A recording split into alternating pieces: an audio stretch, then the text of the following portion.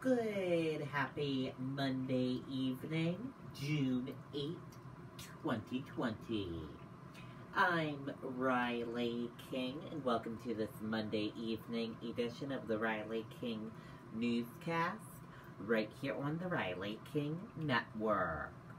We have a lot of news to get to this Monday evening, so let's begin.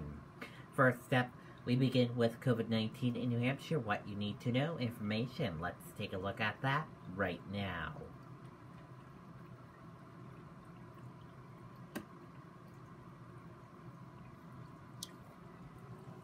And here's a look at that information for all of you right now.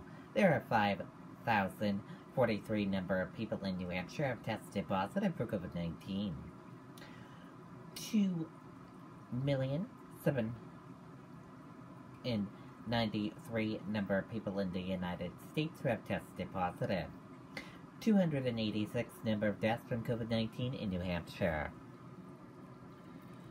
489 number of people who have been hospitalized with COVID-19 in New Hampshire. And 466 number of deaths from COVID-19 in the United States. Now let's take a look at this map of New Hampshire. Current cases of COVID-19 in New Hampshire. Manchester, 345. Let's take a look at this map of New Hampshire. Total cases of COVID-19 in New Hampshire. 1,303. And now let's take a look at this chart here. Let's start with the first chart here. New cases each day in New Hampshire in the purple. Daily new positive COVID-19 cases. In the orange, new hospitalizations. And in the red are the deaths.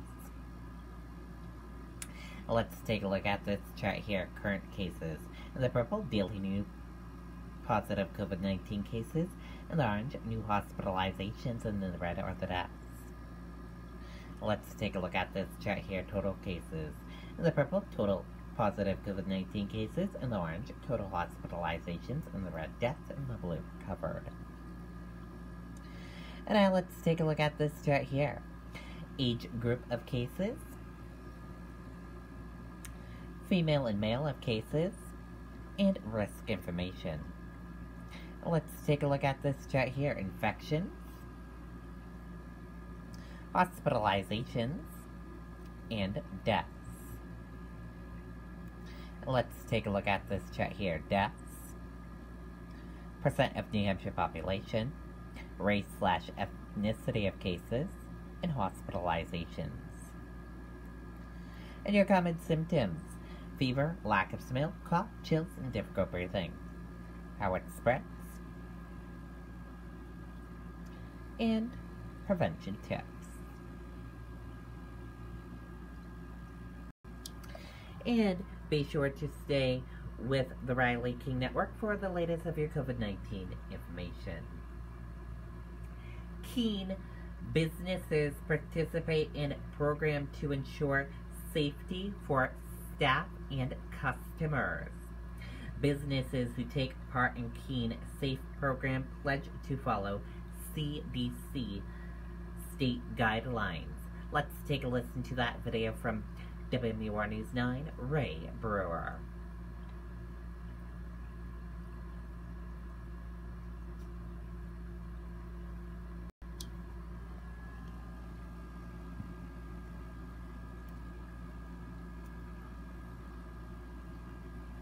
Heading off to college is a big step. So is paying for it when federal loans, grants, and scholarships won't cover. For business owner Ted McGreer, participating in the Keen Safe program is a no-brainer. I think it's really important that we send a message to our customers or potential customers that our store and our staff take pride in following guidelines to keep them safe and keep our staff safe. The program was devised by the City of Keene. Those businesses that take part pledge to follow CDC guidelines, along with any recommendations by the state. For Hannah Grimes Marketplace, taking the pledge makes a lot of sense. We deal with a lot of older people. We deal with a lot of, immune-compromised people. And so far, everyone seems to be buying into the program. I haven't run into anybody who's not thinking that this is what we should do in terms of keeping everything disinfected and the masks. The Pub restaurant has been a fixture in the Keene community for 50 years. They said the pledge is a way to make sure that everyone feels comfortable. We miss our customers and we wanted them to come back, but we wanted to make sure that the customers were safe as well as the employees. So far, the businesses are not reporting any problems except for some people who refuse to wear masks. They're told they can't enter the stores. However, the owner of the shoe store has set up a couple of chairs outside for those customers. Reporting live in Manchester, Ray Brewer, WMUR News 9. Okay, and there you go on that video and that report.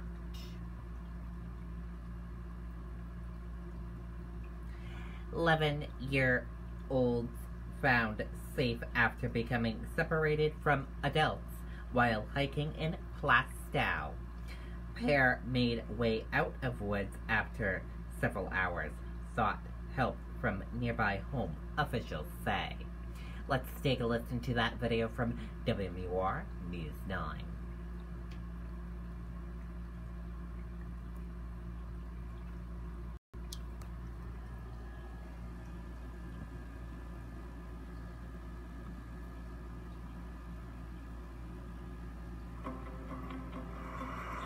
My name is Oscar, and I deliver packages for Amazon.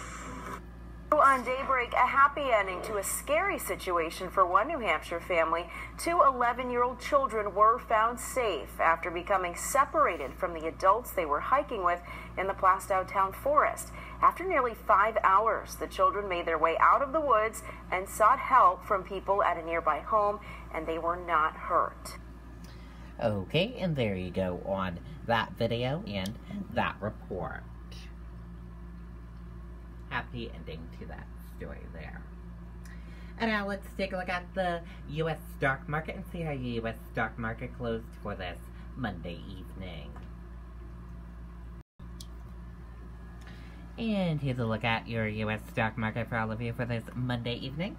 Your Dow Jones Industrial Average closed in the green, went up. Your Nasdaq closed in the green, went up. S&P 500 closed in the green, went up.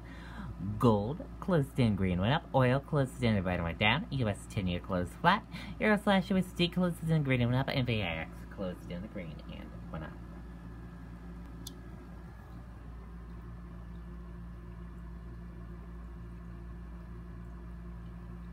S&P 500 erases its losses for the year as stocks rally on reopening optimism.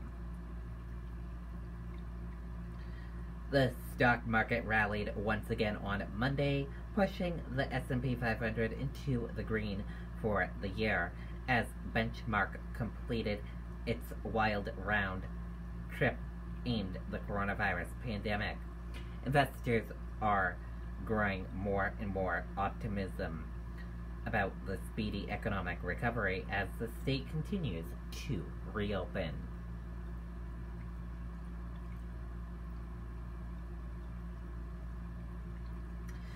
New York City enters phase 1 of reopening. Let's take a listen to that video from ABC News.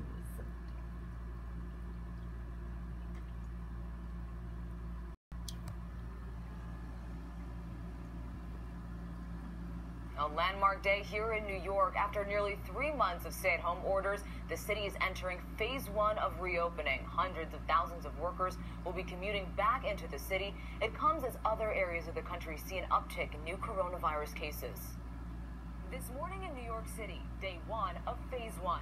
Once the epicenter of the COVID-19 pandemic, the city is taking its first steps towards reopening today. This is a moment that every New Yorker should celebrate as our achievement together. As many as 400,000 people are expected to be back at work, including manufacturers and construction workers. And stores can now open for curbside pickup. So we're looking forward to seeing our regular customers come back. Public transit is ready with new social distancing guidelines in place. Hand sanitizers and masks will be available at stations, while trains and buses will continue to be sanitized overnight. One thing I'm concerned about off the bat is mass transit, MTA. I don't know if you can physically distance yourself in those cramped subways. And so a lot of this is going to come down to human behavior. Officials warn the pandemic is not over. The death toll in the U.S. now climbing past 110,000. At least 18 states now seeing an increase in new cases. South Carolina seeing its highest single-day increase so far. In Texas, Dallas and Houston also seeing an uptick in cases. And as crowds gather across the country to protest the killing of George Floyd, officials are growing more concerned about another surge in cases. In the meantime, landmarks across New York City shining blue and gold Sunday night in honor of the sacrifice New Yorkers have made to flatten the curve of COVID-19 cases. We bent the curve. We intended to flatten to get to a plateau. We bent it. And look at the rest of the country. We are curve benders, if there is such a thing. In Kansas City, officials have issued a warning to people at a protest on May 31st.